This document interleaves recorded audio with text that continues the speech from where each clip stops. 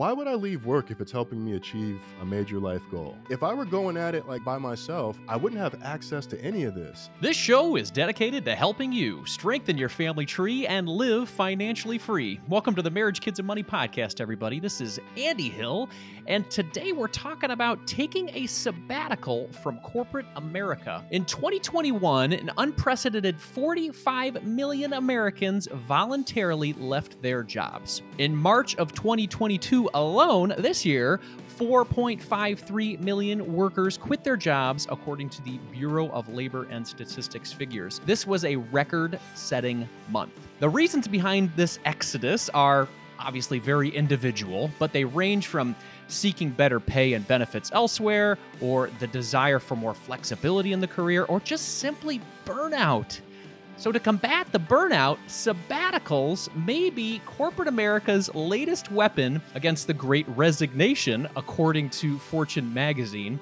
So to help us understand the benefits of a sabbatical, I've invited Rich Jones on the podcast today. Recently, Rich took a sabbatical from his corporate career at Google and found some incredibly rewarding results. Outside of his corporate career, Rich is the host of the Mental Wealth Show, a certified wellness coach, and the founder of Find More Balance. And when Rich isn't helping professionals improve their lives through these platforms, he enjoys competing as a master's track and field athlete across the country. Welcome to the show, Rich. Thanks for having me, Andy. Happy to be here. And I also love the way you set this up. For sure, man. Well, it's a good conversation. I think it's very relevant for what's going on in the country right now. And with your personal experience, I think we can help a lot of people. So I appreciate you being here. Thank you. Yeah, that's the goal. Let's make it happen. Absolutely. Okay, well, let's talk about what were the factors that sort of led up to you wanting to take a sabbatical? Now, me wanting to take a leave, it actually happened pretty quickly. I remember in August, and I'd been struggling a bit up to this point, anxiety, panic attacks here and there. But in August, it started to get really bad, where difficult work tasks, things like sending emails, adding stuff to the calendar became really difficult. And there was a work meeting where just on video, I had to turn my camera off because I was having a panic attack just sitting here watching this video conference go on, and nobody had called on me or anything like that. And so I started thinking like, man, what is going on? I'm in the most fulfilled and aligned role that I've ever been in. It's the most values driven role that I've ever been in, but I'm still feeling this way. And for the longest time, I thought it was about leaving corporate America. I got to get out of this day job. I'm meant to be an entrepreneur. That's what my peers from even going back to 2008 are out there doing. I'm seeing all of this stuff on social. I got to take a leave and figure this out. How do I get the heck out of here? So at the beginning of September, I decided to take a mental health leave from work. And I'd seen my manager take a leave as well. Which empowered me to take a leave, that kind of leadership by doing. Yeah. And it really set the path, the charts, the map for me to be where I am today. Yeah. So talk about that decision point, because that's a big thing that I think people are weighing with. Do I just leave this altogether or I do a sabbatical? How did you do those sort of pros and cons in your head and make this decision? Yeah. So it had come up in masterminds, accountability groups. When you're going to leave, you keep talking about leaving. And so I had started saving money from the business. I started putting that aside in a fund that I called Get Out. That fund has since been renamed since I went back. I had been thinking about it for a while, so I was figuring out how would it work as far as money that I would need to generate on my own. And, if I were to, let's say, engineer my departure where I end up getting a severance by voluntarily leaving, but still getting, like 3-4 months, however many months from the company, what would that look like? And so I was thinking a lot about the financial side of it, but then I was also just thinking about like, am I really ready to just be out there on my own? Am I ready to not have this income coming in? And with all this stuff that I'm feeling right now, am I ready to be going at it solo where I may not have access to healthcare providers at the rates and prices that I do right now? So I had to think about a lot of that stuff, talking to my partner, what would that look like if there's a stretch when maybe I'm not making as much money. I've never had a stretch like that where I haven't had consistent income. And then also just the general uncertainty of what's happening in the world. And then like, I can't imagine, and I probably said this to you in the past about when you jumped into entrepreneurship and you went 100% into it, where now we look at like where the market is today and it's like, yo, like I can't imagine not having the security that I do right now. And so those were all really big factors that went into it. But I mean, going on the leave, like it happened fast because just of how I was feeling, where I was like, I got to get out of here. What's really important is that people know that it's considered a short term disability leave. The leave that I took. A lot of people don't know that mental health leaves can be a short term disability leave. Sometimes it's personal leave. Mental health leave is kind of a catch all term, but for me, it was a short term disability leave. That period of time off, that 13 weeks, that time off was completely paid. And that was partially paid. Yeah, it was. And I think a critical distinction for folks like, wow, wait, I thought, short term disability only pays a certain percentage. And it's like, well, it does, but a company can choose to pay the remaining portion. So if the short term disability policy paid 65%, 70%, Google was making up the other 30% to make me whole. So I basically had 13 weeks off fully paid to really focus on myself and determine what was right. I think that's you said so many great things in there that I wanted to jump in like we always do. We have a mastermind together. We're buddies. That's a little bit of a background for you guys, but I think that the over glorification of leaving your job and becoming a business owner is a little bit too hot out there. And it bothers me. It straight up just bothers me. I think it's fine to be a business owner and owning your own time and all that, and I do love it. But I think that there is too much out there that's not talking about these benefits, the benefits of consistent pay, the benefits of healthcare, the benefits that a solid, good company like Google can provide for employees. I've personally not really wanted to be the sort of quit your job, get rid of your 9 to 5, business ownership is everything kind of guy out there. And because I personally enjoyed a lot of the benefits of corporate America. So I'm glad that you pointed that out. Let's talk about the process. You said your supervisor was also on this track of a leave, or just very I guess emotionally in tune with where you were. Talk to us about those conversations when you said, I think this is something I want to do. It's interesting. I had been talking to my manager about it for probably even a couple of months leading up to the time that I went. So I wasn't talking about leave specifically, but I was talking about how I was feeling. And so we had a very open conversation. I had talked about the anxiety a little bit. There were also instances where I would be in a meeting and I would just like, and this still happens. I would lose track of where I was, not like physically in the room, but just like what I was saying, or I would just like lose my train of thought. And it wasn't until I went out on that leave that I found out that part of that was from having complex PTSD for most of my life. But I felt comfortable having that conversation because we were already having an open dialogue, and that's why I think it's important to have a good relationship with your manager. Of course, there's also a responsibility of the manager to also kind of meet you halfway. And for them, like once they went out, and also just my team in general, the type of work that I do, it's pretty much one-on-one coaching for internal folks, and we're meeting them at critical junctures in their career. So it can be pretty highly stressful work. So also within my organization or team in general, they really do preach taking care of yourself, probably more than any other team that I've worked in. So part of why I was comfortable is, yes, I saw my manager do it, and we were having an open dialogue leading up to it. But then also, I saw other people on my team make space for themselves, and I'm like, if they can make space for themselves, I can make space for myself. You know? Yeah, I think that's great. So you not only had a welcoming manager supervisor for the conversation, but you worked in an apartment that was all about that and being emotionally in tune to what's Yeah, going on with work. but that's not common, Oh unfortunately. no, yeah, oh, no, it's That not.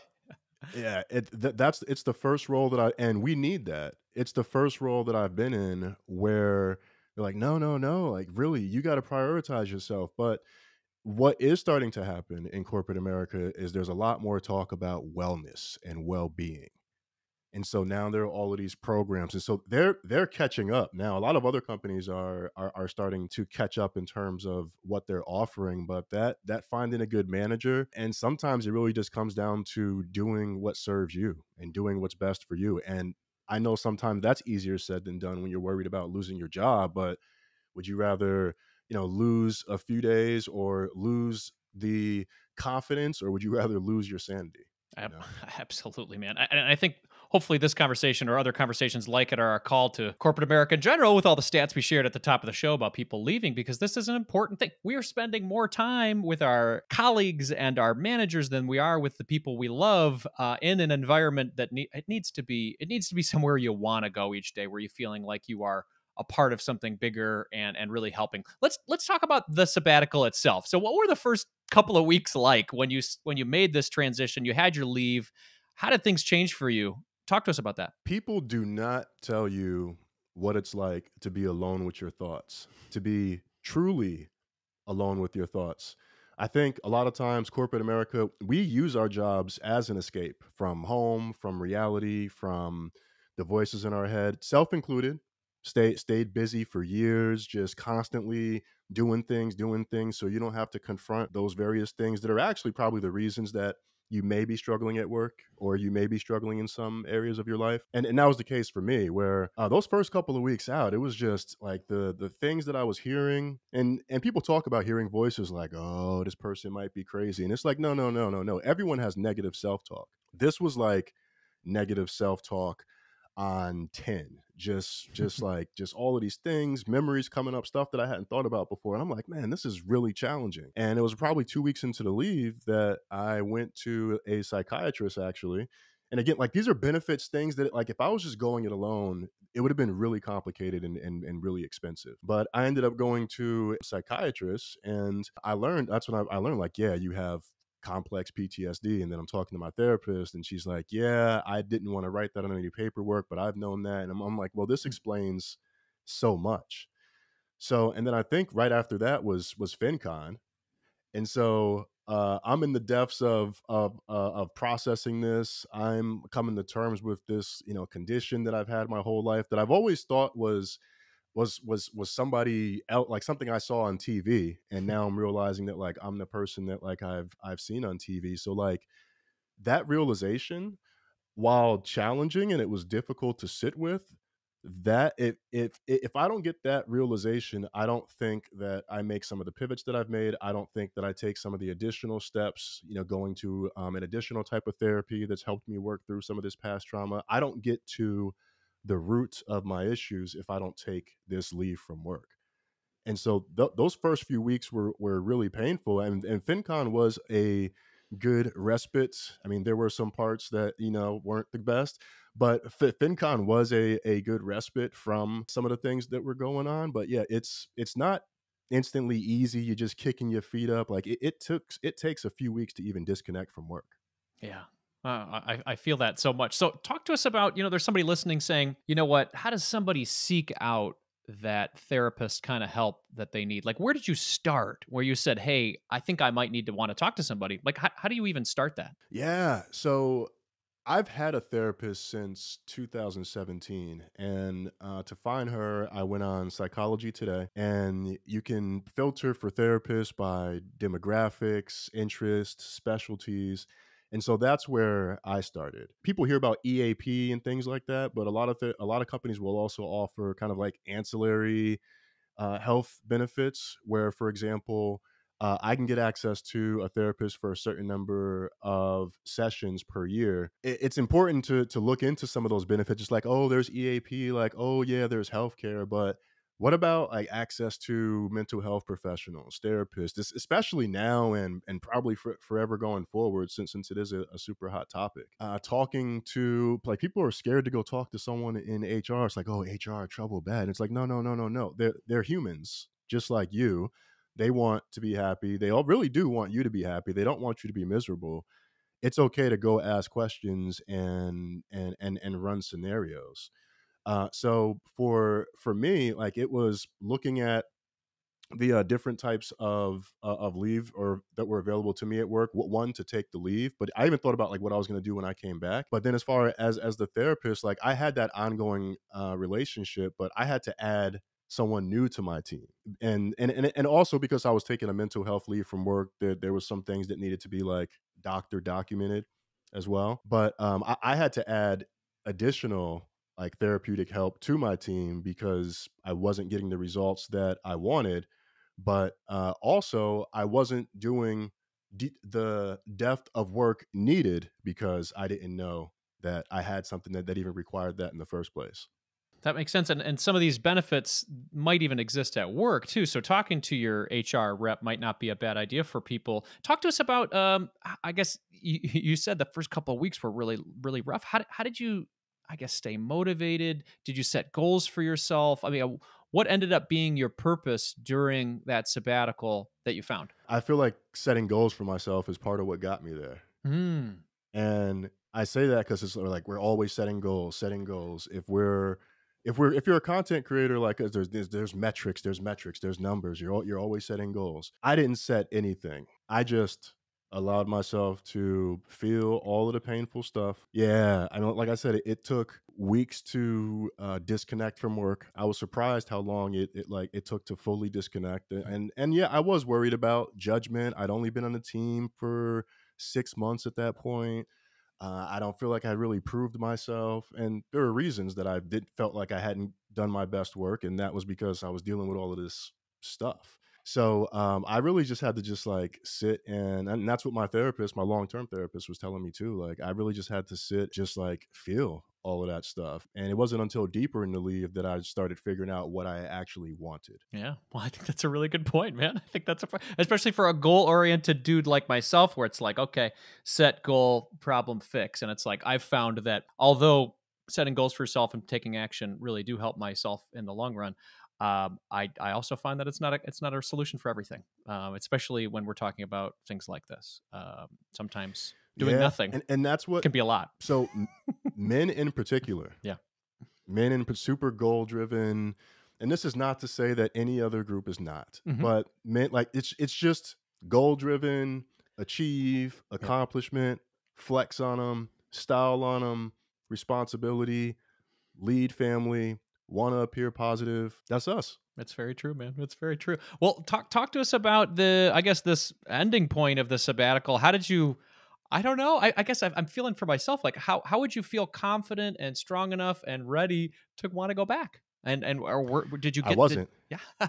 Talk to us about that. I wasn't. I wasn't. Well, and so here's a tip, and you may have to ask me the question again because of Yeah. my ADHD. I got that going on too. But here's a tip. So, someone told me before I went out on leave. My leave initially was supposed to be 6 weeks, Yeah. and it became 13. When I initially even was going to propose it, it was going to be like 3 weeks. But somebody told me take more time than you think you need. And so I thought I needed, 3 weeks, and then I stretched it to 6 weeks, and then it turned out that I actually needed 12 weeks. So I want to offer that same advice to folks as well, that if you are looking at taking a leave and you find an option at work that works for you, to ask for more time than you think that you'll need. As far as like coming to the realization of going like back to work, one, I didn't have a choice. Like the time ran out and my doctor was like, yeah, you got to go back. Just before I went back, I went on site for a doctor's appointment. Then I'm on site in a Google building, and then I go upstairs to check out the gym. And I'm like, this gym has everything I need for my track and field training, which is a major life goal. And then on the way out of the building, I stop in the cafeteria and I grab like a nice healthy breakfast. And I hadn't done this for a few months because I'd been out on leave, right? So, the whole absence makes the heart go fonder thing. Hmm. And so I come back and I'm like, I've been spending all of this money on food these past few months. I hate cooking and I have access to breakfast, lunch, dinner. And I know everyone doesn't have this, but I'm like, why would I leave work if it's helping me achieve a major life goal? And I was thinking about it. If I were going at it like by myself, I wouldn't have access to any of this. And oh, by the way, I can get access to a massage therapist through work. I have access to a chiropractor. And I'm like, why would I walk away from this? You know? I think one thing that anyone could apply, 'cause some people are going to be like, well, I don't have that, Rich. Like, what can I do? One big thing was the importance of setting boundaries. So when I went back to work, and this is a decision I made before I go back, I decided that I did not want to feel the way that I felt when I went out. I was like, I never want to feel that way again. So I was very clear about the boundaries that I set. I mean, of course, I couldn't be like, I'm only going to work on this. And it was more so like, but I did have a conversation about the number of clients that I take for the type of work that I do because of the emotional toll. And some of the conversations were triggering and things like that. So I did say like, hey, I can't be overloaded with clients like some other folks on the team, but I am really strong at XYZ and I see XYZ happening. I would love to work on these type of things. And so now it's really a testament to it. Like, so now I'm working on some of the most exciting projects that I've worked on probably ever. I feel seen at work. I feel like I have space to do the things that are important to me, and I don't feel any like shame around taking days off or traveling for track. It's really been about how do I create the life that I want and how do I make work for me. That's been my ongoing mantra of like how do you make work for you. So like I'm just continuing to tap into things. I'm finding what can I leverage from the company. Even my wellness coach certification, I'm going to get part of that paid for by work. So like there's a lot of ways to make work for you, and then that was a really big revelation right around the time I went back. I think that's fantastic. I mean, you could probably speak from personal experience, of course, but then I guess you've probably spoken to other people about this conversation. Do you think companies in general are maybe a little bit more open to that type of feedback about what you can and can't do or need in your work situation than they were maybe a couple of years ago? Hell yeah, now more than ever. Because think about it, like there are companies that have gone 100% remote. So like just that alone, that where for 2.5 years or however long it's been, people proved that they didn't need to be in the office to do their job. Well, not everybody, of course, but like a lot of people proved that they didn't need to be in the office to do their job. And you think about the job market, how competitive it is right now. I'm not sure how things have changed in the past. It's kind of crazy what's been going on with the economy over the past like couple of months or so. Who could have predicted what's happening across the world, gas prices and all of that stuff. I think right now companies are more accommodating than they've ever been, partially because of the Great Resignation. I mean, it's all supply and demand, right? Like that goes across like everything. And so Google's losing talent, LinkedIn's losing talent, other big tech companies are losing talent, small companies are losing talent. And it's not necessarily that companies are losing talent to other companies. Yeah, that's happening, but some people are just exiting the workforce altogether to do their own thing. They're taking time, they're taking extended time off.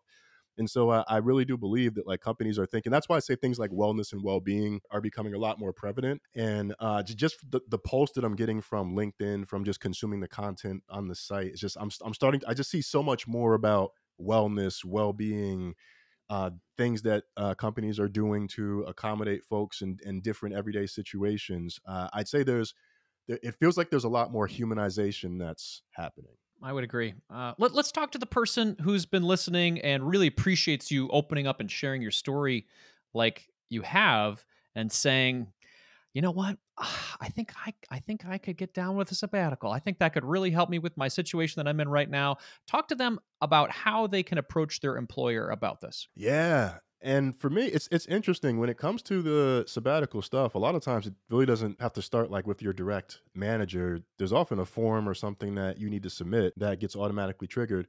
But for me, it was part of it is that you need to have. This is why I recommend doing what you can to have a good relationship with your manager leading up to it, so it doesn't feel like it's such a tense conversation. One thing you have to note is that you don't need to get into all of the details about what exactly is going on and why you need to take the leave. Like you can keep all of that stuff to yourself. I think the punchline is, hey, had some stuff going on. I've done some reflection. I'm really going to need to take some time off. I think it'll be the benefit for me for the long term. So I wanted to talk to you about what the potential options are. I think a lot of times we feel guilty and we start like trying to explain and explain and explain. Even like I've had the guilt of like wanting to use my own vacation time before, where I'm like, oh well, I want to do this thing this weekend, and they're like, Rich, it's your freaking vacation time. So I encourage people like don't go in like filled with, if you can, like don't go in like filled with shame about doing what's best for you. Like you have to remember that this is in service of you. You're not trying to cheat the company out of money. You're not trying to be lazy. You're trying to take care of yourself, which is going to then allow you to take care of everything else. Hmm. So when you go in that conversation, it's really about what you want, not how they're going to respond, not what they're going to think. It's about what you need for yourself. I think if you put it in the context of like what you need for yourself, that you think it's going to really allow you to get the space you need to perform at the level, whatever that is. I think it's that. See how they respond. And then if you're comfortable sharing a little bit more, cool. But otherwise, like I recommend trying to get to like the solution part of it and like, who do I go to? Who do I need to talk to versus getting into a big dialogue about, oh, like, do you have to do this now? Because that's really, again, it's at the point that you're thinking about a sabbatical, it really is about prioritizing self first. If you are in a spot where, it's a super busy season and maybe you want to clean things up and have a smooth transition. So you say, you know what, I'm not going to ask for this now, but I'm going to ask for this maybe in a few months. That could be a factor as well. And then also tenure. Mental health leave. It turned out to feel like a sabbatical toward the end, but it didn't feel that way a lot of the way through it, which I think is a bit different. I do know some companies do have sabbatical policies, specifically where if you've been there for a certain number of years, you can get a certain number of days off, either paid or unpaid. I would say if there's not a paid portion of it, you're probably going to be looking at a personal leave, which can be unpaid. So that's something else to consider as well. Like before you even ask for the leave, you need to be confident and certain about how you're going to have your stuff together for that time, and if there's going to be any type of money gap, how you're going to have that covered. Giving yourself the time and the space to do that. So maybe vacation days or whatever it might take for you to prepare for that space. Because I mean, what we're talking about in this conversation is essentially giving yourself space to make good decisions for yourself. So if you're feeling Yes. crunched with work, I mean, maybe utilizing some of the other benefits to prepare for a sabbatical might not be a bad idea. Yeah, and that's a great way. I mean, even before the sabbatical, because you might do long weekend, then be like, okay, that didn't work, and then you do a week off, and you're like, you know what? It took me 5 of the 6 days to get back, and on the seventh day, I'm traveling back to go back to work on the eighth. Then after that, you start to real. Maybe you start leveraging some of the other resources, and then you're like, you know what? I see where this is going, or even if it's just like, when else am I going to have the opportunity to scratch this itch, take this time off, do this thing? Life is only going to get more busy. So there's always going to be something. It really does require like the insight into what you want. And you do need to understand your values and be closely aligned with them enough that you can still make the hard decision, which is to ask for the time off. For many of us, it's the hard decision. I think in my case, while it felt like I was making the choice, I was forced to make that choice because I hadn't taken a leave sooner and I was actually burnt out and had all of this other stuff going on. I think this is a really good message. And Rich, I feel like I've been a part of the transition over the last year because you and I have been close friends. So I appreciate you Well, sharing it with me as well as here on the show. it's no, and I appreciate you saying that because you remember there was a point where I was in a bad spot, and last July I had to go on a trip to Hawaii. So looking back, I was like spiraling. I didn't know it then. I thought I just needed to get away, but like you've seen the whole year, and you've seen like what's happened and like how I've evolved and everything as I've created more space for myself. So like I'm glad that we're getting to have this conversation because it's not just talk, like you've actually seen this happen. Absolutely. And you are not only doing it for yourself, you're helping a lot of other people out there too. So talk to us about where people can connect with you and find more balance, my friend. Yeah. So on Instagram, you can find me at Rich Runs Track because that's what I be doing. So at Rich Runs Track. And then findmorebalance.com. That's the website. And it's really about holistic wellness for high performers. So whether you're thinking about navigating your career, navigating your finances, navigating your mental health, we've got you covered. So findmorebalance.com. And yeah, those are pretty much the places that I'm hanging out. I'm also on Twitter at I am Rich Jones. But other than that, yeah, those are the places to catch me out. But I'm trying to get into posting a lot more on the gram these days. I keep saying that, and eventually it'll start happening. Hey man, it's all good. I have been connected with Rich for a while, both as a content fan and now as a good friend. So Rich, thank you so much for your time today. Everybody, check out what Rich's got going on. And Rich, thank you so much for pouring into us and helping us think about a really important topic and making space for that conversation. So thank you. Yeah, thanks for having me. And again, do what serves you.